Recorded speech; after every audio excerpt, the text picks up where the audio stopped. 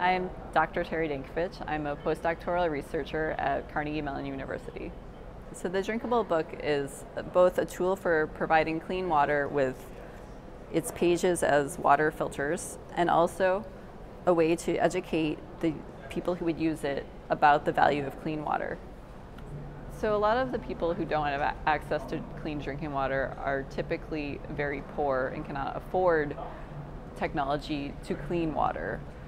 So we knew, or I should say I knew, that one of the ways to solve this problem was to to try to do something that really affordable. And so what we've looked at is a piece of a filter paper that is impregnated with nanoparticles, silver and copper we've looked at to see if that can actually work as a water filter. We've looked at coliform bacteria in general, which is usually called total coliform or fecal coliform, and that's a class of organisms that are, well, E. coli falls in that family, and we've seen high levels of reduction of those bacteria as well.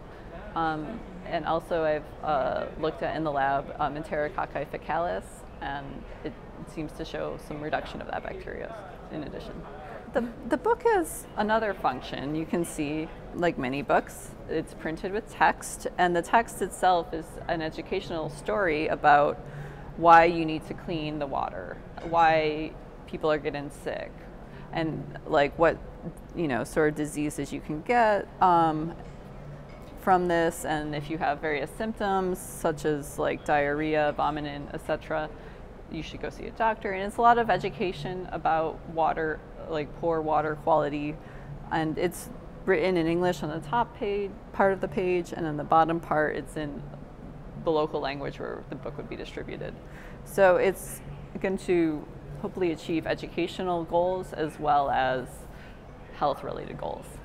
Well, actually, why I was at the conference was to present our field trials in South Africa, Ghana, Bangladesh, and also my partners, the NGO Water is Life, have tested this in Kenya and Haiti as well. Basically, we saw a whole lot of nothing in the filtered water. There is basically, I think, over 90% of the samples had zero bacteria on the petri dishes. And the total bacterial reduction, which just means the difference between your influent water and your effluent water after it's filtered, was greater than 99%. So it was very effective in the field, and this is true across the three countries. Well, we have had some very positive comments. A lot of people were like, "Can I get this now? Where can I buy it?" And some people even said like, "Oh, well, this is actually one of my favorite quotes. If my husband doesn't let me buy this, I will write poetry to earn money to buy it."